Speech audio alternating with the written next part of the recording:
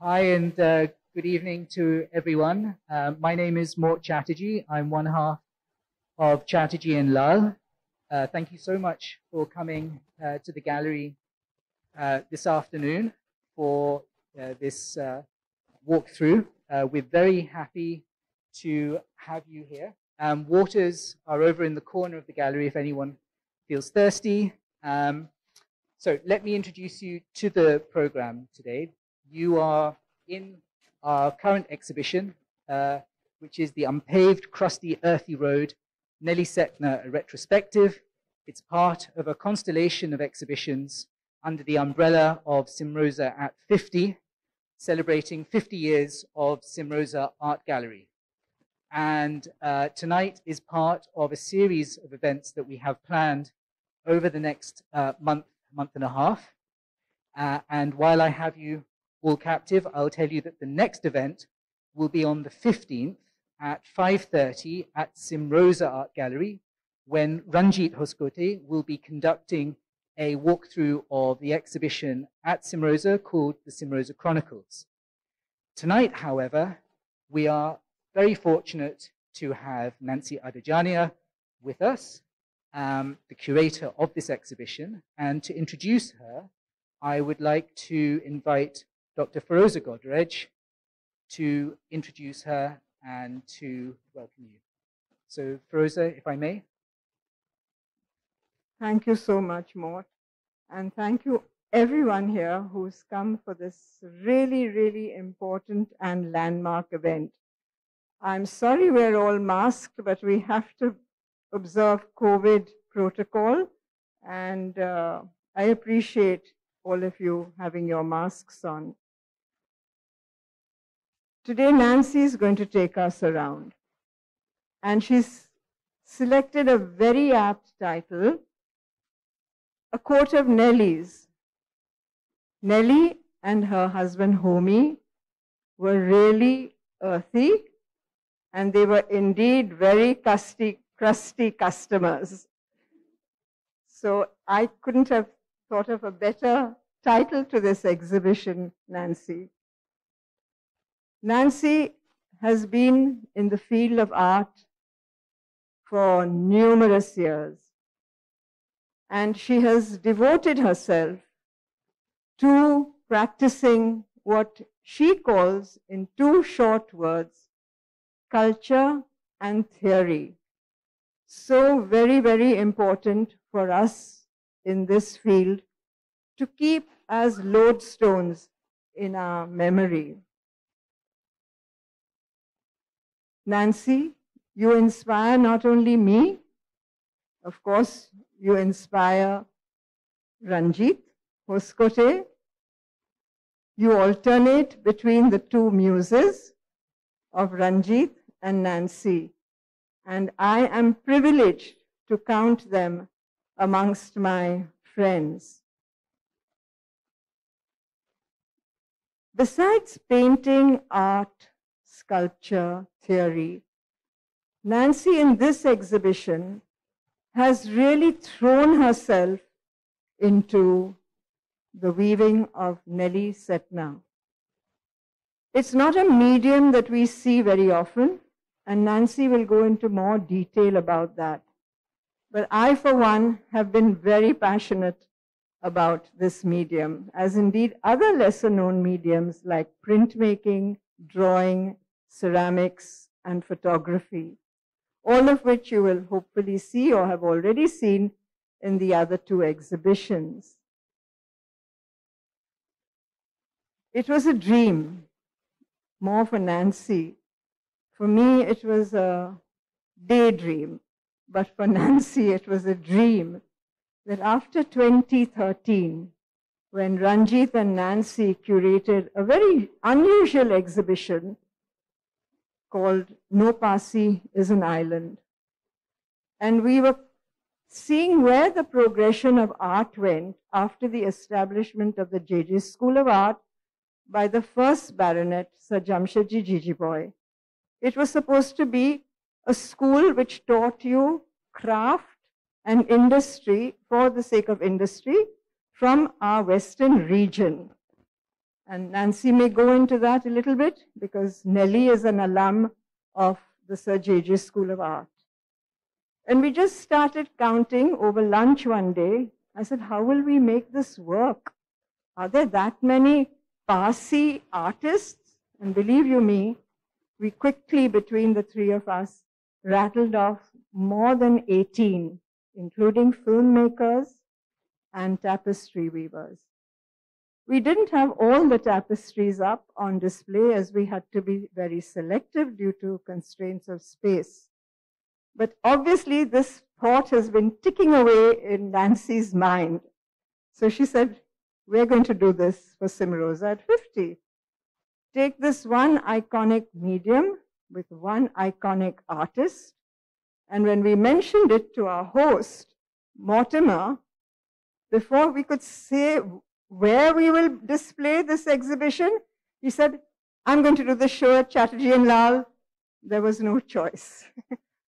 And we said, of course, you do it at Chatterjee and Lal. So thank you, Mort. Thank you, Tara.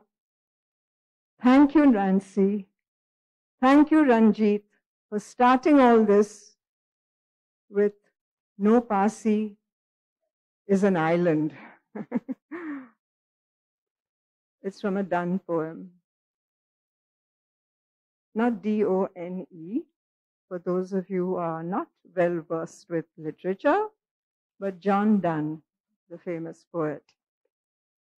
So thank you so much. I shall stop now. I don't wish to stand between this wonderful treat, and the text is marvelous. Please take your time and read it. In all three venues, the curators have done absolute justice to the text. It's not just the visual, but it's also the matter over here.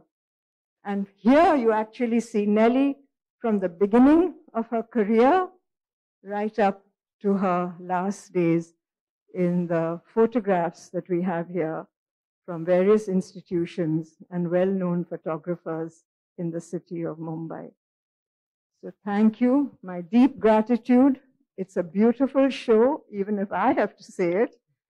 And I'm so glad to see almost all the tapestries up here. And I'm so glad to see some loans as well from collectors. One last word. Nelly had a good clientele, but people didn't look after this beautiful jewel of weaving. I keep on saying it. If you have a work of art, take care of it like you would a beautiful sari, an heirloom, or a piece of jewelry. Yes, things do break, they do fray, but take care of it. I have had 4 or 5 phone calls after this invitation went out for the talk. I have one, I'm going to start looking for it. I had one, I think it's lost. So, yes, Nelly continues to live on in our hearts and minds. And as I said, they were both earthy, down-to-earth people, no nonsense, and challengingly crusty. So thank you very, very much, Nancy. And do enjoy this walkthrough. And as Maud said, join us on the 15th at 5:30 at Cymroza at 72 Bulabai Desai Road. It's really a walk down memory lane. I have my former colleague and worker at the gallery, Usha Gaude. She said, I cannot believe what I saw this afternoon. It's true. Even I can't believe it sometimes. So thank you very much for sharing these 50 glorious years. Thank you. Thank you so much, Feroza, for this really very, very kind introduction. And the tapestries that we see around us today belong to the Jamshed and Feroza Godrej collection. Had Feroza not collected these wall hangings, we would never have been able to make this exhibition in the first place. So thank you, Feroza, for your continuous support to all my exhibition projects. Another thing that I'd like to say about Feroza is that Feroza's vision has always been cosmopolitan and inclusive. even when we gathered around the table, Ranjit, Firoza, and me, when we decided to initiate No Parsis an Island, which was in 2013 at the NGMA Bombay, I remember telling Firoza that I was uncomfortable with co-curating a show on Parsi artists, and whether it was possible to expand the brief of ethnography and bring in other facets of artistic practice. And that's when we thought about the notion of art as an expanded practice. And by expanded practice, we meant artists like Nelly Gobai, for instance, who was making children's illustrations in the 1960s in New York, or Nelly Sethna, who was not only a fiber artist, but was also a crafts activist, or Shavak Chowda, who was who was very interested in dance, and he made illustrations on Bharatnatyam and Mohiniyattam for Mulk Raj Anand's Marg magazine. So, and Firoza was very, very happy to be part of a project that dealt with these expanded practices, because her own vision also was something which included practices such as ceramics, textiles, photography, sculpture, and printmaking. In fact, printmaking in the early 70s was seen as a stepsister of painting. And yet, Firoza was part of this path-breaking initiative, Zal Praxis, with Ajay Lakhanpal and Akbar Padamsi. And often we see the display of the two portfolios of Zal Praxis with some very important names in it. And I'm sorry, but I need to thank quite a few people before I begin with the Nelly Sethna retrospective. I need to thank Mortimer and Tara, of course. Without them, we would not again have had this beautiful, hospitable space for the display of Nelly's works. I also need to thank Mort, because he has been both the catalyst and the convener, forgive me, and the conveyor, the convener and the catalyst of our collegium. And he has kept all of us together and in check, if I may say so, when we were being unruly and sort of, we were just being impossible with trying to do things which perhaps were not pragmatic enough. So thank you, Mort, for that. And I'd now like to talk about the Nelly Sethna retrospective. We've already had Firoza speak a little bit about Nelly and Homi Sethna. The Sethnas were people that I saw during my college days. Homi would always be on his scooter, and Nelly would be safely ensconced in the sidecar. And that's how we saw them when we went for our lectures and film screenings at NCPA. This was during our college days, of course. And I wish I had spoken to Nelly about her practice, but some meetings just don't happen. But perhaps the meeting that didn't happen then turned into an obsession for me after her passing away. The Nelly Sethna retrospective, as Firoza already said, the Unpaved Crusty, Earthy Road, it's a quote that I found in a brief memoir by Nelly Sethna. She did not write much. She was a researcher and an activist, but she was not very articulate in terms of her practice. She gave some interesting quotes to journalists about her practice, but she did not write long essays or necessarily articulate her perspective. And but in this little brief memoir, she talks about how the early years of her growing up, she had an informal education, and she spent all her time plucking and sniffing and observing plants, trees, creepers, moss.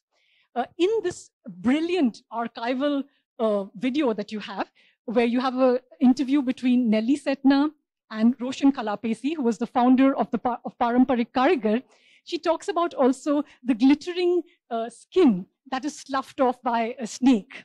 So these were her memories. And she always said that design is inherent in nature. Even your color palette, you can find your colors in nature.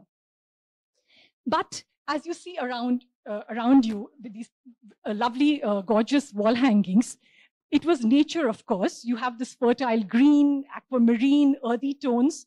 But I would also say, when you look at the evidentiary material here, you also see that she was inspired by the sacred and erotic geometry of the tantric tradition.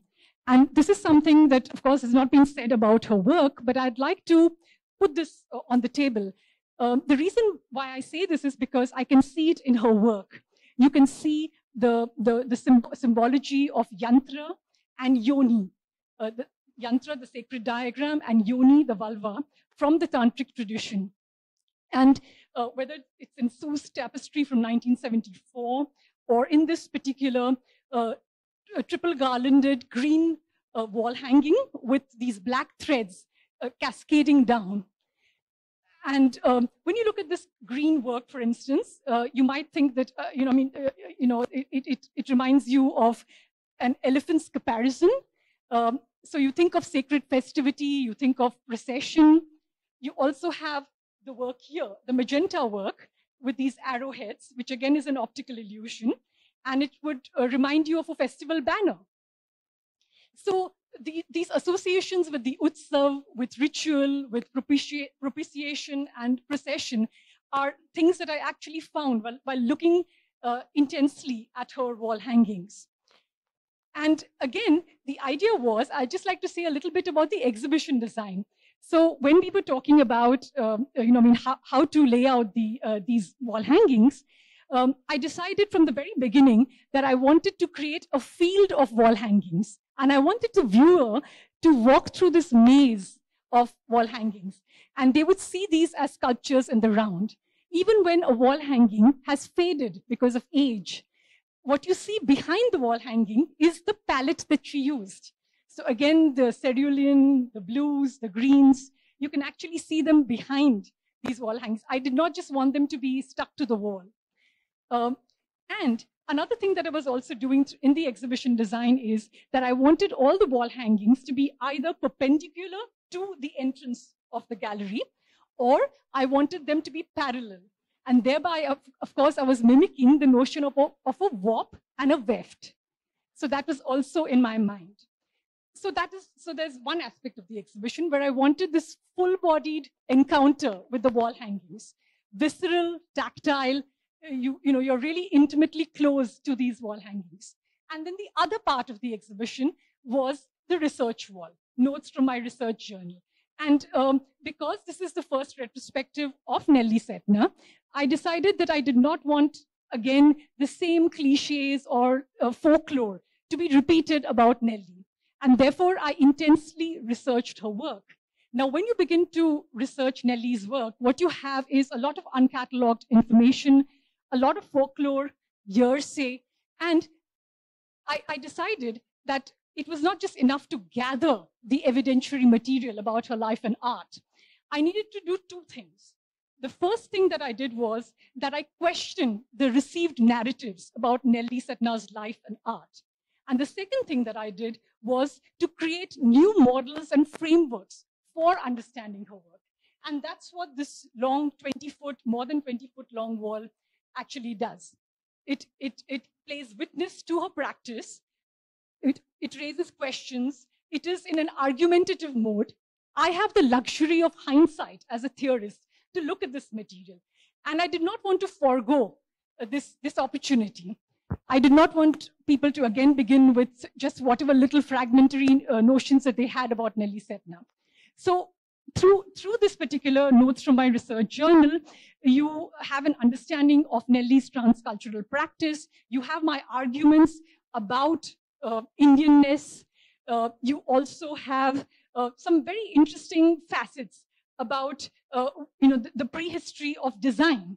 So I'll be taking you through those through many of these aspects of the research wall, but just one or two more things about the wall hangings themselves before I deep dive into the research wall.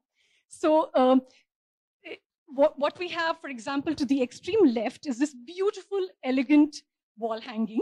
And the story that was passed on to us was that Nelly was very inspired by the towering blocks of NYC. And in the foreground, what you have is the foliage of Central Park.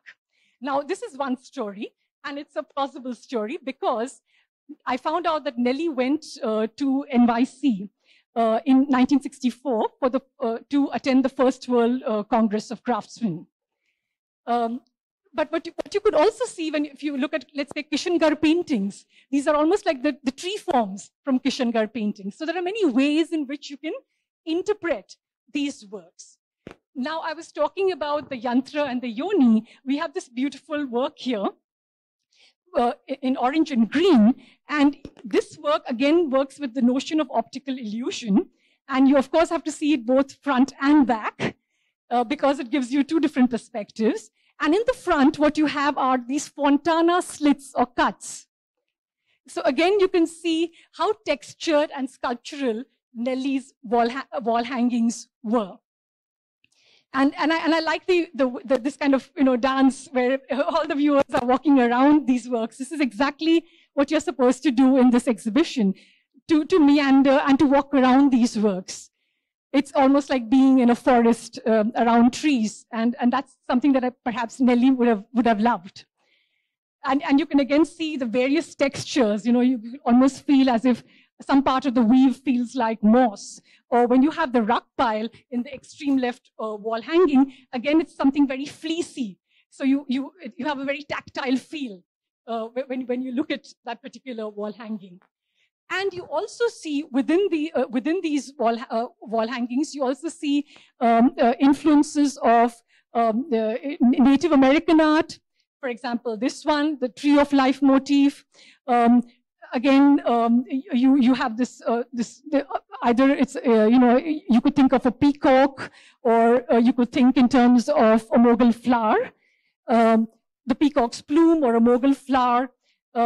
And within this exhibition, although most of the tapestries belong to Nelly Sethna, there are two works which are by her associate, Roshan Mullah, her chief associate who worked with her from 1969 to 1992 when she passed away. And those two tapestries are on the back wall, the extreme right, which is this figurative pre-Columbian form, and the square within the square work here. And now I'd like to ask you to look at this research wall, because what I'll be doing is that I'll be using the research wall as a form of storytelling for you. I remember Radhi Parekh, who had come for the opening, she said, "Oh, I love these notes because you've personalized them." And I have personalized them because these are not just some facts belonging to an artist. These are also ideas, debates, arguments that have seized my imagination for 26 years, from the time I was the founder programs coordinator of More Crafts. And of course, then my life took many detours, but somewhere in the end, you come back to where you began. So let's begin at the beginning. We have this gorgeous photograph by Sunni Tarapurwala. And it is such a subtle and beautiful framing. You have Nelly. You can already see that this is when this is just before her passing away. This was in '84. And she's old and debilitated, but she is absolutely super focused despite her illness. And what you see is that she's framed between a crucifix and a Rajasthani puppet who is wielding a sword. And you find that Rajasthani puppet from her collection on one of these pillars in the exhibition. And I was very, very happy when I found that the puppet, because in some senses, then it's a residue or a remnant of Nelly that we have in a very tactile manner. And again, if we look at this picture that Sunni has taken, we can read it in different ways. Now, one of the ways I would read it is that on the one hand, you have the crucifix, which is all about stigmata and suffering. And on the other hand, you have this warrior puppet who will wield his sword and mow down anything that comes in the way of the dance of life. And Nelly was a warrior. She really led a heroic life. In 1969, she had the first inklings of suffering from that first inkling that she was suffering from multiple sclerosis. She lost vision in her eye just for a week. Slowly, her body started wasting away. Of course, it wasted away over many years. But she was not somebody who would just, decide to call quits. In fact, the more she suffered, the stronger she became. She took every adversity in her stride and fought back. And I think that's why she inspires Feroza and me as well. In fact, she inspires all of us as women, because she's not somebody who would give up at any moment. And she took everything that was adverse and difficult and turned it into something beautiful. So you have Nelly in her old age, and then we have a jump cut, and we see Nelly, as a young woman, maybe in her 20s. And Nelly was also, it's a word that I use as a keyword for the research wall. I call her Bebak. This is a delicious Urdu word, which is all about, being fearless and being fiercely independent. And I think that's what Nelly was, because when you read about how, when she was at the JJ School of Art, and she was studying applied arts, and she felt that the teacher had demoted a friend of hers who was even smarter than her, and she fought with him. So then the teacher demoted her as well. And this is not the end, because they also put up a play in which she performed against this teacher and against this kind of JJ pedagogy, this kind of colonial art pedagogy, which did not allow for any form of questioning. And in fact, the teacher was there, and he said he just wanted the play to be closed down, but she continued to act. So this is the Nelly that I want you to remember. I mean, she wasn't somebody who would be scared of anybody. She wouldn't hide behind any adversity or anything that actually affected her. And as I started looking at the material, this is the Design magazine edited by Patwan Singh. And this is the cover from September 1957. And it has a spread of textile designs by Nelly Sethna. This is September 1957. After she realized that she's not going to be able to continue with her education at JJ, she sent her portfolio to the Regent Street Polytechnic. It was accepted, and she went there and got to London and got a diploma in design and printing, in textile design and printing. And even the story related to this particular aspect of her pedagogy is very interesting, because she came from a modest background and didn't have the money or the foreign exchange to travel to London and stay there. So whatever few shares her mother had, they used those. And when she was there, she started working. She was excellent at embroidery. So she started working for the Queen Elizabeth II's couturier, Norman Hartnell. She started burning the candle at both ends. She worked as an embroiderer, made a lot of money, used that not only for a course, but also to travel. So, so that was between 54 and 56. And here in 57, you have Patwan Singh featuring Nelly Sethna's textile designs. And as I started looking at this, the beginning of her practice, what you see again is her love for nature, stylized insects, cacti, and so forth. Now, Veronica Hodge, who wrote the article for Design magazine in 1957, talks about how she was very happy to have met Nelly. Nelly was a talented textile designer, but she had her own anxieties about Nelly not being, Indian enough in her approach. She felt that her abstraction was not Indian enough. She felt that her colors were very muted, that they were like Paul Klay's, more lighter hues. But again, I did not just want to take what Veronica Hodge said at face value. So I started looking at the evidence of her design. And I realized that actually what Veronica Hodge was doing is that she was looking at Nelly's textile designs through this kind of limited parameter of the visual arts.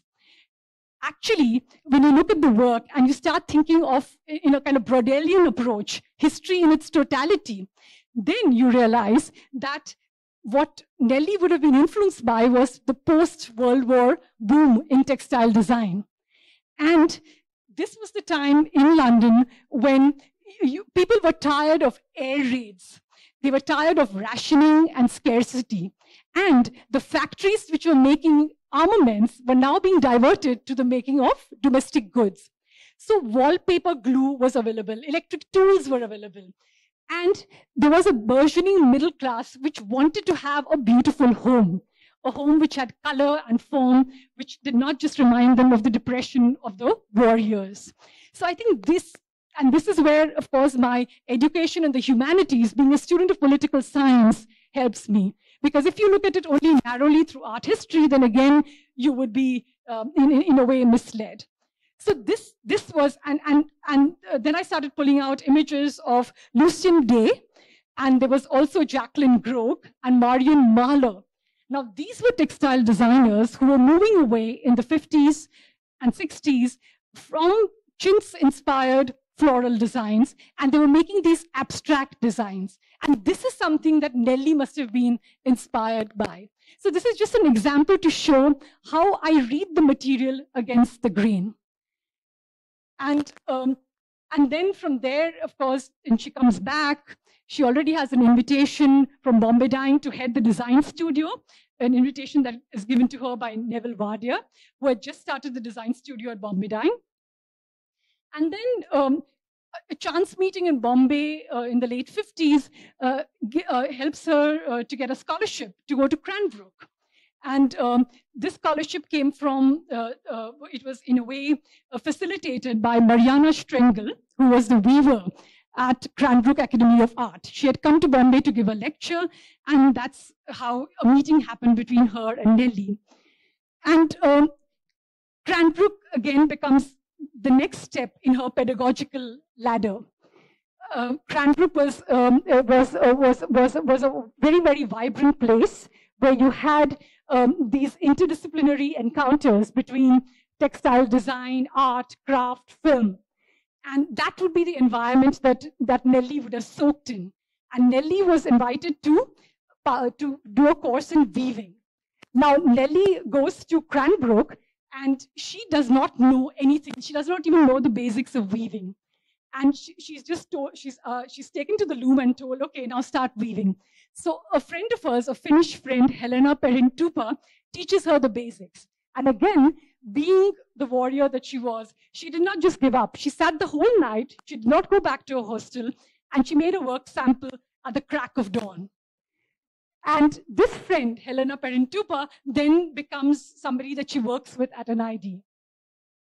So we have Cranbrook, we have this archival image from the Cranbrook Academy of Art is also very interesting because Mariana Strengel was already doing work which was, in a way, a step ahead of Loya Saarinen. So the Cranbrook Academy, Eliel Saarinen was the chief architect. He had built much of the Cranbrook campus. He was a legendary architect. His wife was Loya Saarinen, the weaver, who had started a commercial studio. And where, of course, the weavers would weave to her designs or her husband's designs. And here you have, in the middle, you have Mariana Strengel, and then towards the left, you have Loya Saarinen and Loya Saarinen's son, Eero. And this is Eliel Saarinen in his youth.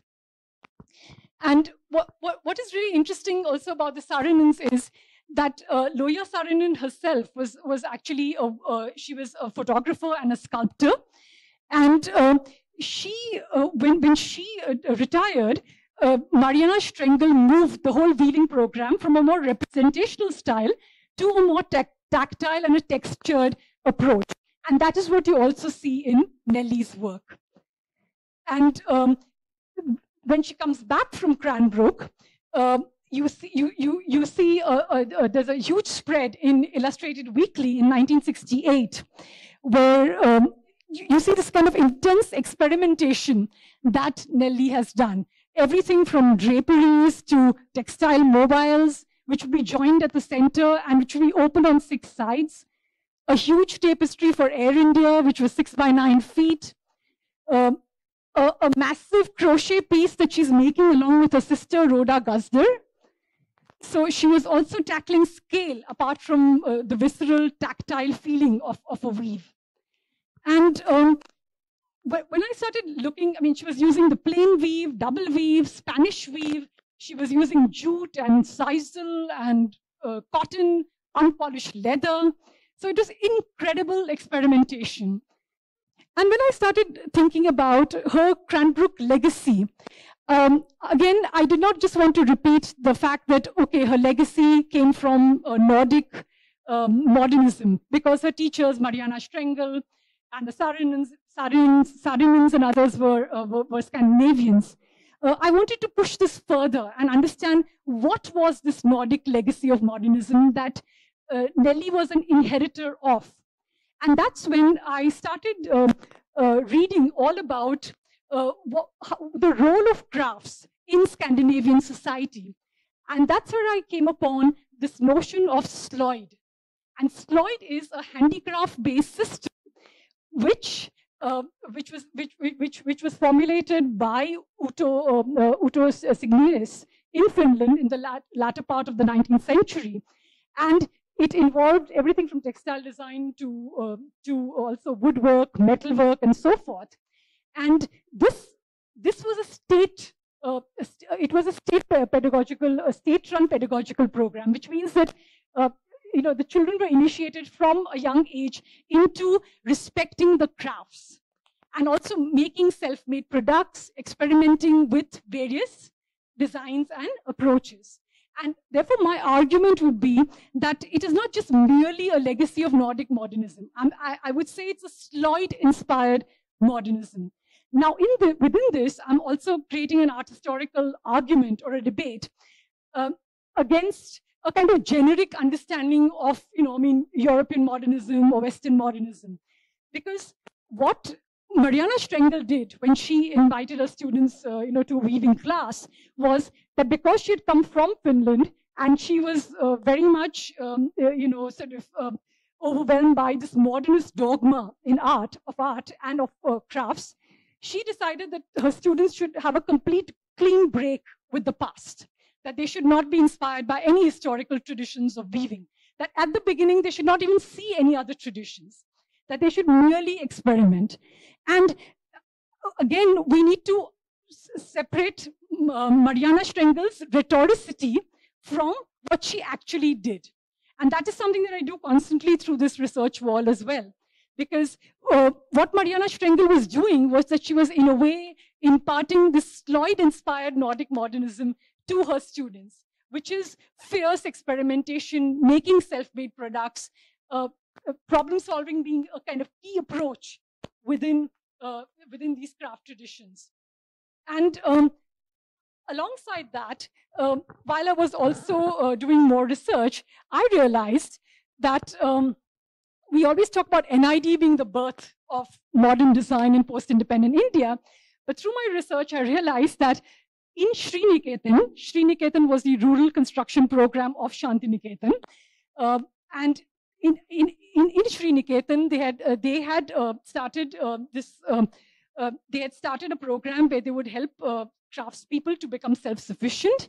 And then Rathindranatha Tagore, Rabindranath's son, at Shilpa Bhavan, they invited craftspeople from who were trained in the slöjd system. So these Swedish trainers in slöjd came to Sriniketan to teach the craftspeople. So again, as you can see, there are all these prehistories which are really very, very interesting. And the point I'm making while in a way going into these dense annotations is also to show you how Nelly was always a transcultural figure. And what she had to deal with was the pressure of this nationalist rhetoricity. So a lot of artists and also the citizens of our country in post-independent India had to navigate around questions of Indianness. So on the one hand, Nelly was a true inheritor of this slöjd-inspired modernism. On the other hand, she was also an inheritor of Kamaladevi Chattopadhyay and Pupul Jaikar's understanding of arts and crafts being a continuum and not being a binary. And even there, I would say that actually, why do I say that she's a transcultural figure? Because slöjd-based Nordic modernism is not too far away from what Kamaladevi and Pupul Jaikar were espousing, which is to not see the arts and crafts as a binary. So they are not misaligned. In fact, they are very much joined. And I would use from carpentry a term like joinery.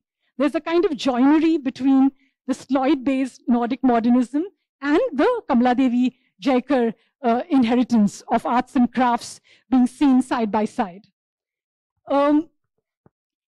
There's Helena Perrentupa, who then, on Nelly's recommendation, she comes to NID, and then Nelly,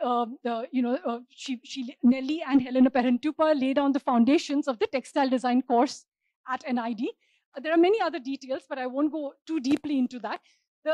One of the things that I would like to emphasize in terms of new models or approaches to this old material is that how artists had to deal with the phantom of Indianness, which was, in a way, imposed upon them.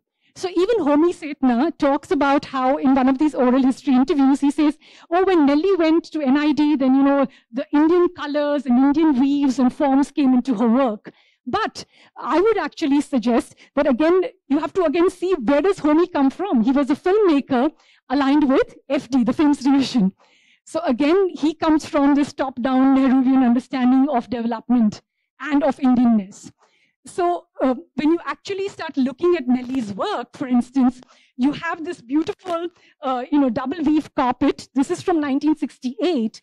But in an oral history interview with Mariana Strengel, Mariana talks about how in class, this was in the late 50s, Nelly had actually worked on a brilliant double weave in black and white. And how it was so intricate and beautiful, and how it's so difficult to work in that and be successful at it. So again, what you're seeing is that there is an outward movement where an artist has to deal with the pressures of ideology, the phantom of nationalism, the phantom of a nationalist, nationalist discourse of art history. And then there is the inward movement, the inner logic of the artwork. So when she's working with black and white, what she's also then dealing with is this notion of push and pull, in this very Joseph Albert sense of color theory. How does an artist deal with outward pressures and the inner logic, which is the evolution of her own practice? And I think that Nelly navigated this astutely, because we've just done an exhibition on Nelly Go By at Chemold, where he begins with a burst of color and then renounces color.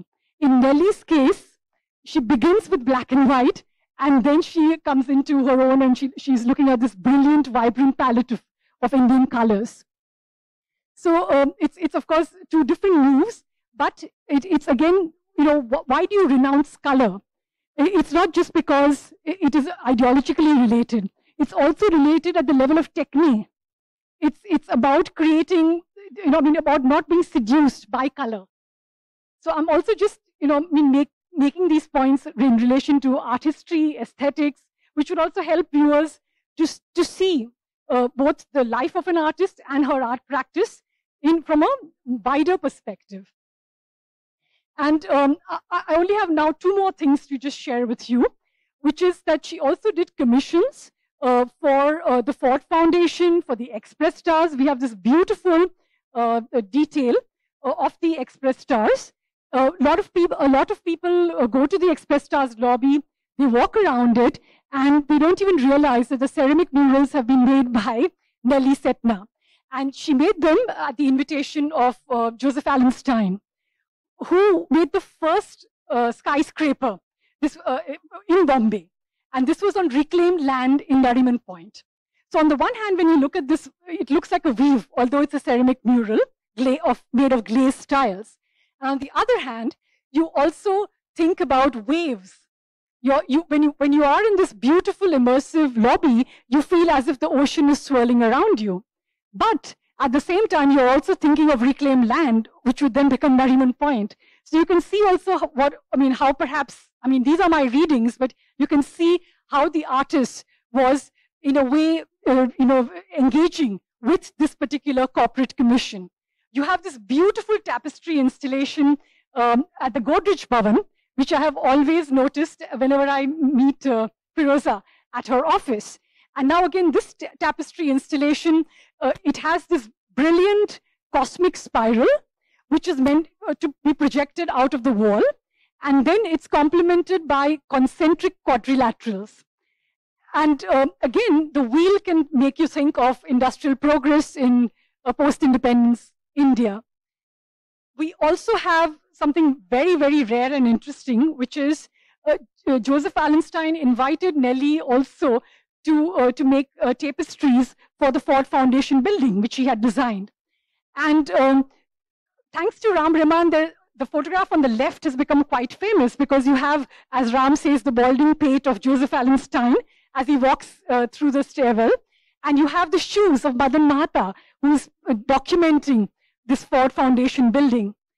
But in the right-hand corner is a tapestry, which in a way has been forgotten.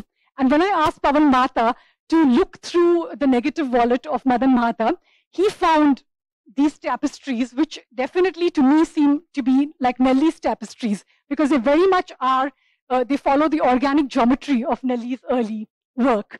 So these are also different findings from, different archival findings that in a way enrich the show. And now I'd just like to talk about my last finding, which is what I call the Nelly Sethna collaborative studio. Nelly Sethna, as you can see, even in the 60s, was working with Rhoda Guzder on this massive crochet piece. So this notion of collaboration was not new to her. Of course, as she started suffering from multiple sclerosis, then she started working with her chief associate, Roshan Mullah. And Roshan was absolutely dedicated to Nelly, and she never, she decided to stay with her until her passing away in 1992. It's also a rare form of sacrifice. When I met her, and she's very difficult to meet because she does not answer calls. She's not happy to meet people. So it was a stroke of luck that I just managed. I had a little window, and I could see, I could visit her house and see her. This photograph here is actually of Roshan Mullah as she looks now in 2021. And while I was taking the photograph, I realized that in the left-hand corner of the photograph, there is this little figurine. And Roshan was also very talented, like Nelly. And in this figurine, you have a woman wearing a Maharashtrian choli who's holding a little child on her back. And that made me start thinking, that in a way, Roshan had been carrying on her back Nelly Sethna, even through her years of debilitation.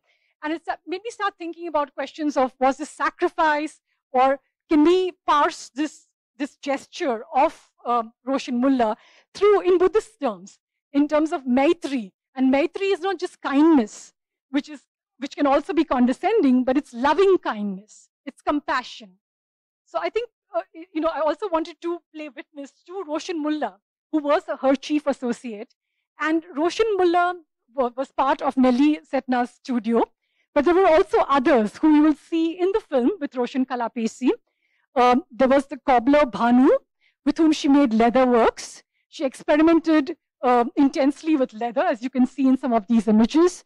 There was also Chandrabhaga, the maid who then threaded the beads. There was Mansingh, who laid out the warp.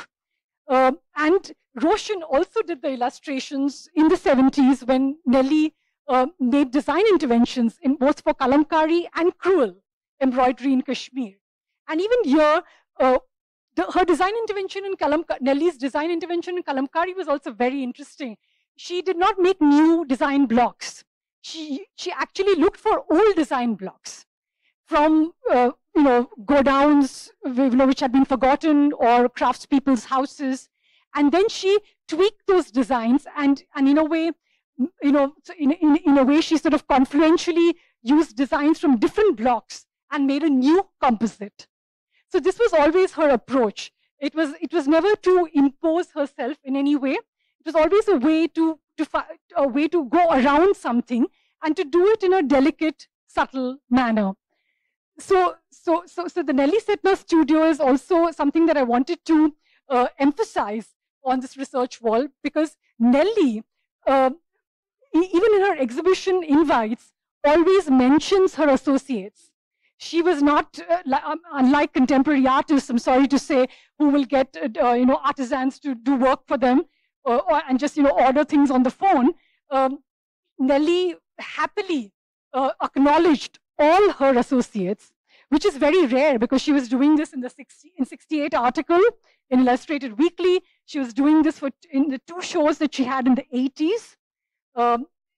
And of course, she always mentioned Roshan's contribution. And she was very, very thankful to Roshan for having been there for her. And in the end, this photograph of Roshan's is also here on this wall, not because I've taken it, but because I wanted to, in a way, share with the viewer that research is not just art historical calisthenics. Of course it is. I mean, I am a very argumentative person, and I will be arguing with art history, but I'm also doing more. This is also research as an expression of affect. And I think that that's something that's very, very important, because at the end of the day, after we've had all our debates, what we are left with is just something that is very deep, moist, like tears, like love. And I think that's what I wanted, that's the note that I wanted to end with. Thank you.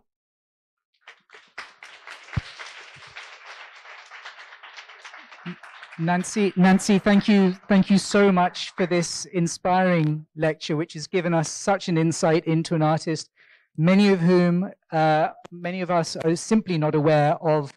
And what you've done for Nelly, I think, is an extraordinary piece of art history, which is going to be seen in years to come as a most important moment. And I think from the perspective of the gallery, from the perspective of Dr. Godrej, we're all extremely grateful for what you've been able to do in this exhibition. And we look forward to hopefully a lot more information about Nelly coming out through your further research in perhaps exhibitions, perhaps publications in whatever format they come. I think all of us owe you a deep vote of gratitude. So thank you so much, Nancy. And thank you to everyone for coming this evening. It is Art Night Thursday, of course. And so there are other exhibitions ongoing in the city. Please do enjoy those exhibitions. There are other walkthroughs, I believe. So with that. We're going to Javeri and Contemporary next. And you can follow Carpe Arte on Instagram to follow the schedule of the walkthrough. But yeah, see you. Thank you, Carpe Arte, for being there for us. Thank you.